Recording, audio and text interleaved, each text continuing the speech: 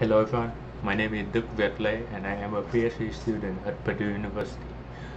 Today we're going to present our work on enabling oblivious accesses to Bitcoin and other UTXO-based blockchains. So this is collaborated work with Adil Ahmad, Mohsen Minaei, Aniket from Purdue University, Lizzy Hurtado from National University of Colombia, and Byoungyoung from Seoul National University. So first to begin with, uh, some motivation of this work is, as we all know, the size of the Bitcoin data has become too large to store in a resource-constrained device like mobile phone or personal laptop. So as March of 2020, the size of this database is around 269 gigabytes. So the current solution to address the storage issue is a SPV client. The design of this solution relies on Nakamoto's idea in his white paper, and is later standardized in Bitcoin Improvement Proposal 37. So in this setting, the thin client or the resource-constrained client have to rely on other full client for fetching transaction information and transaction data. In this slide, we give an overview on how today's solution works. The today's solution rely on the use of Bloom filter. In particular, when a thin client wants to fetch some data from the full client, it first loads all the addresses and transactions of interest into the Bloom filter. The Bloom filter later send in plain to the full client, and upon future request from the thin client, the full client will use a filter to scan data and send back only transaction and block that match the filter, along with the Merkle proof and everything. However, in AXAC 2014, Arthur V and other researchers from ETH Zurich have shown a network layer attack on this approach. In particular, by collecting multiple filters from the same client, the adversary can guess the addresses belong to the SPV client with high probability. So a natural solution for this approach is we need a full client that offers private accesses to the thin client. So in particular, when a thin client sends a request to the potential malicious full client, it will answer the request with some response. However, it should not know what data did the thin client fetch.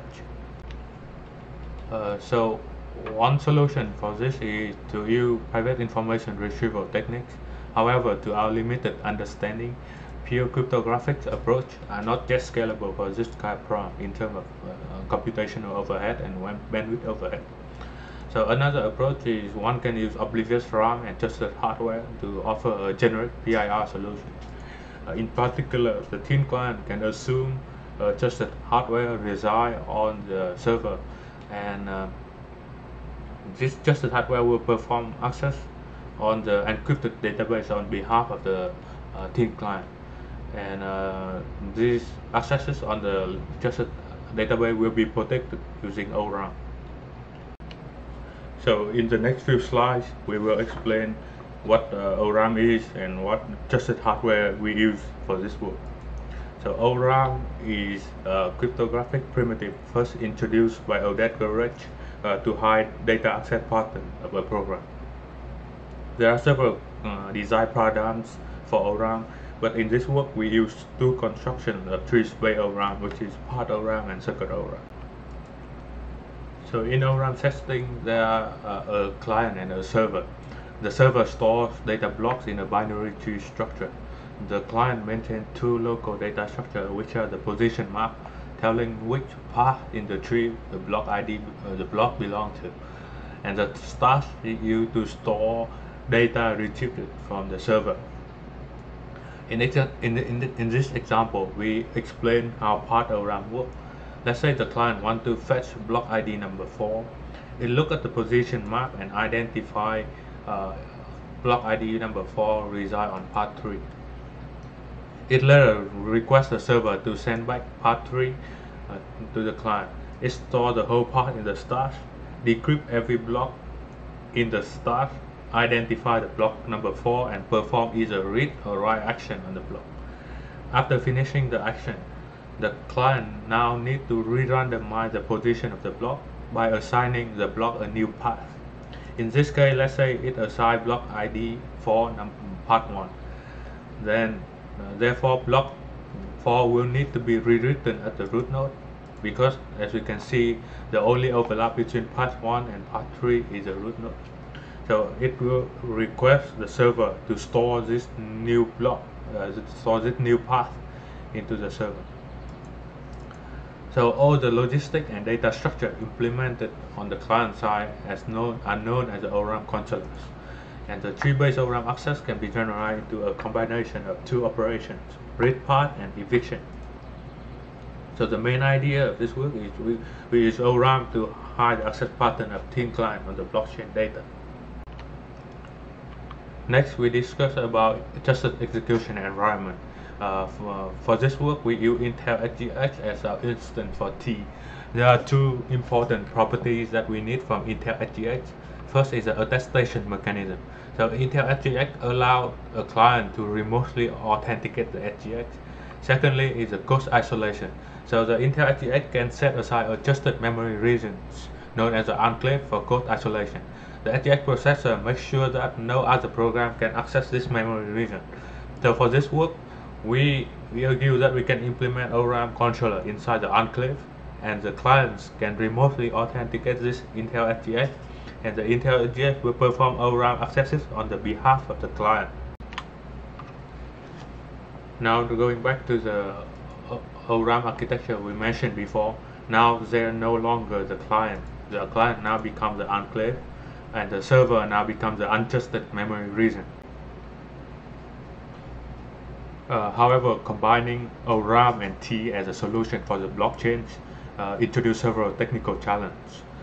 In the next few slides, we will explain what are these challenges and how we will address them. So the first challenge is the storage overhead. So using ORAM it incurs a constant storage blowup. In particular, that if we use a parameter suggested by the paper, we will expect 8-time blowup for path ORAM and 4-time blowup for circuit ORAM.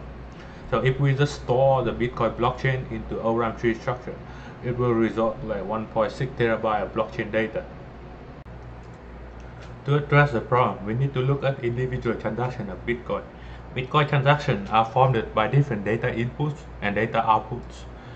When a client wants to send money to other recipient, it creates transactions using output that belong to it and that are not used as input before as new input in the new transaction. New output now encodes the data of the recipient addresses and the value of the money it wants to send. Outputs that are not used as input before is called the unspent output. They are necessary information for client to determine the balance and form new transaction. And the collection of these unspent outputs is called the UTXO set. For this work, we argue that T3 should only maintain this dataset via Oblivious update, and T3 should only provide thin client with Oblivious access to this UTXO set. So the size of this dataset is only around 2.8 GB at the time we tested our prototype of our implementation. Therefore, the storage blowup is 24 GB for path ORAM and 12 GB for circuit ORAM, and which, in our opinion, is acceptable for the implementation of the system. So the second challenge is a lack of concurrency in traditional ORAMs. In particular, we recall that an ORAM access is a combination of two operations, read path and eviction. The eviction procedure is a procedure that causes writing on the tree. Right? So therefore, if there's a new client send a request during the eviction procedure, their request will get blocked by this eviction. Similarly, in our setting, a Bitcoin network generates a new Bitcoin block every 10 minutes. So the new Bitcoin block can generate up to 1,000 of ORAM update requests. So if a client sends a request during this update, their request will get blocked by this update procedure. So to address the problem of concurrency, we introduced two ORAM trees, one read tree and one original ORAM tree. The idea here is to split an ORAM access into two operations, into two different trees. So read part perform on the read tree, and the evasion perform on the original tree. And we require the system to synchronize these two trees every 10 minutes, at least for Bitcoin. And this allows concurrent access on the read tree, and why introduce a non-blocking evasion on the original tree. So on the security of this proposal, right, we argue that for a rational SPV client, for each address, it should only request one ORAM access during in an interval of 10 minutes. Right? However, even though if the SPV client is not rational by using multiple requests for the same address, the system still ensures the privacy of the client by synchronizing the two trees every 10 minutes. On the efficiency side, because we allow parallel accessing on the read tree, we improve the latency from the perspective of the SPV clients. The third technical challenge is the limitation of Intel SGX on the size of the trusted memory region. So the size of the processor reserve memory is limited to around 96 megabytes. So what it means in our system is that the size of the position map and the start cannot exceed 96 megabytes. So therefore, the naive use of ORAM will quickly cause the PRM to running out of memory. So we note that allocating more memory is possible, but the performance will significantly decrease. So, however, this problem has been studied in the ORAM literature. So the solution here is to use recursive ORAM construction. The idea here is we can reduce the size of the position map by storing the original position map into another ORAM structure in the untrusted memory region. And by keep doing that, we can reduce the we can keep doing this until the size of the position map fits the unclaimed memory, and this is what we did in our system. So the fourth technical challenge is we need in T3 we need to tell T how to map Bitcoin addresses into ORAM block.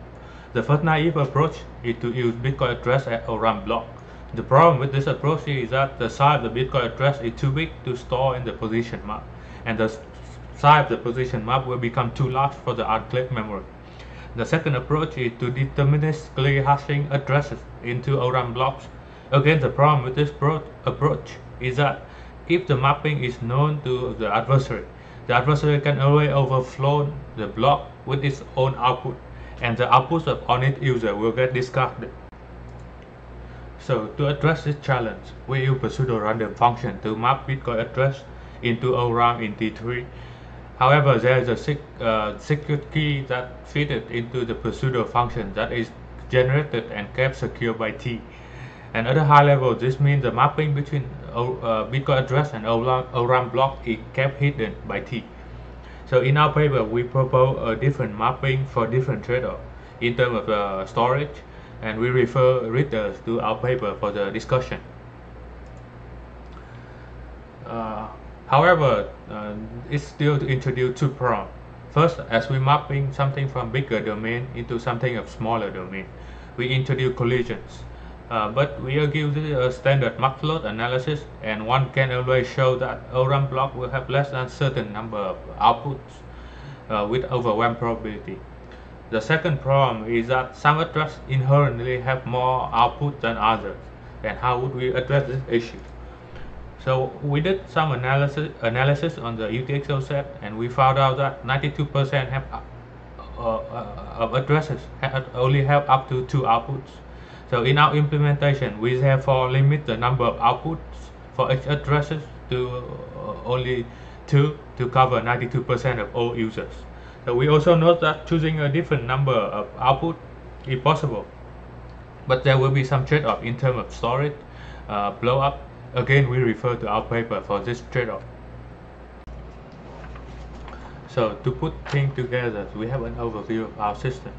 When the SPV client wants to perform a read access on the UTXO set, it connects to the server, perform a remote attestation with the Intel SGX, and establish a secure channel with this SGX. And any future request from the client, the read request will be split into 2 different operations. Read part performed on the read ORAM tree, and eviction performed on the original ORAM tree. As we mentioned before, by doing this, we allow parallel accessing of the RISC-1 ORAM tree to improve the latency from the SPV client. On the update side, the Bitcoin network is the only party who perform updates on the original ORAM tree. Therefore, when a Bitcoin block arrives from the network, the enclave needs to verify the proof of work of this block by using its own storage of a Bitcoin block header. After verifying the proof of work, it performs a batch write on the original ORAM tree. Once this update is finished, the system will synchronize these two trees. We also note that during this update, the system is still able to handle requests from clients. And this is an overview of how our system works. So for the evaluation of the system, we tested the performance of our prototype on two different constructions of ORAM, part ORAM and circuit ORAM. So this is the performance of the original ORAM access or the eviction procedure, and this is the performance of RISC-1 access. Because there is no eviction on the RISC-1 access, the performance of these kind of accesses better compared to the performance of the original accesses. Moreover, by having two different trees, read tree and original trees, we allow concurrent read on the RISC-1 tree, and it is a performance of the concurrent RISC using different number of threads. So in this figure, we compare the performance of our system with the current SPV clients using different 4-positive rates. Moreover, we compare our system with Byoungyoung database, which is a concurrent work that also uses ORAM and T for the blockchain setting. However, in their system, they only use non-recursive part ORAM and T as it is. We re-implemented the system using the parameter from that paper, and we show that if the system using recursive part ORAM, the performance of their system will be significantly improved. In this figure, we can see the performance of T3 is shown in the dash black line and blue line. And the performance of our system is better due to the use of RISC-1 access, which does not require eviction. So in this figure, we compare our system with SPV client in terms of bandwidth overhead. In the current SPV client that use Bloom filter, due to the 4-positive rate, there can be additional irrelevant data sent by full client. So as you can see, if the higher the 4-positive rate, the higher the communication cost for the full client and the SPV client. And since our system rely on the SGX to extracting relevant data, the amount of data need to be sent by the full client is significantly smaller. So in conclusion, we developed a system design that supports large-scale Oblivious accesses on the utility-based blockchain by using Oblivious RAM and trusted execution environment. We also address several challenges of the naive use of ORAM and T for blockchain setting by introducing concurrency design and the use of recursive ORAM. We also provide an prototype implementation of our code in the following link, and that concludes my talk. Thank you for listening, and I am happy to take any question.